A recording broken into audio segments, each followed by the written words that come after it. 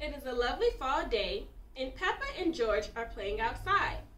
Time to come inside and get ready for the Halloween party, calls Daddy Pig.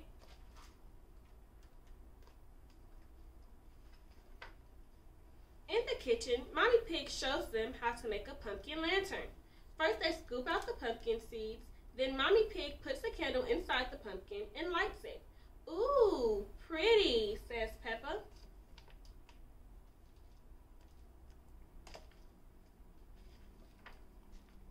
Mommy and Daddy Pig help Peppa and George put on their costume. Peppa is a witch and George is a dinosaur. Peppa cackles. Very witchy, says Mommy Pig.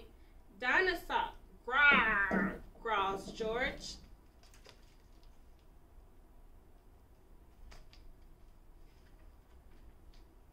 I almost forgot my magic book, says Peppa. Now I can cast a spell.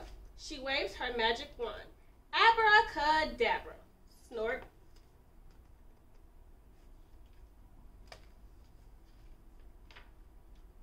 Peppa and George's friends have arrived outside. Everyone is wearing a spooky Halloween costume. Suddenly they hear a howl. Howl! What was that? Asks Peppa. Only me, says Danny Dog. I'm a werewolf.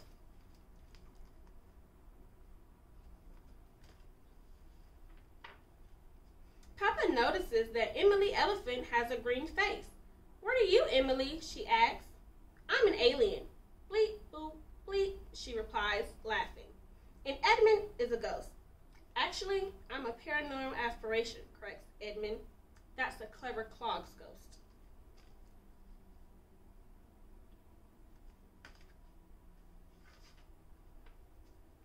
Daddy Pig appears at the door.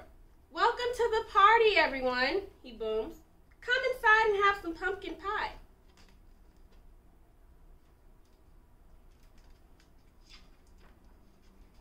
Inside, the house is decorated with pumpkins, balloons, cobwebs, and bats hanging from the ceiling.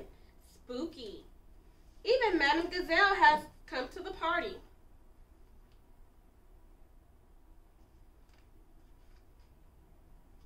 Hello, says Susie Sheep. I'm a vampire. Ah, a vampire, says Madame Gazelle. What a wonderful costume.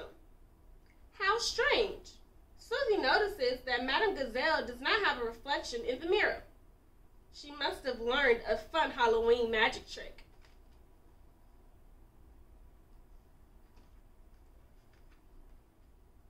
Daddy Pig puts on some music for everyone to dance to. I love dressing up, says Susie Sheep. I love Halloween parties, shouts Peppa.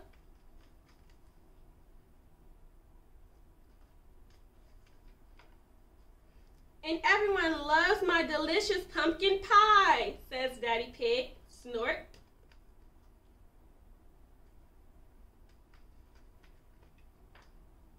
And everyone had a very happy Halloween. And that is the end.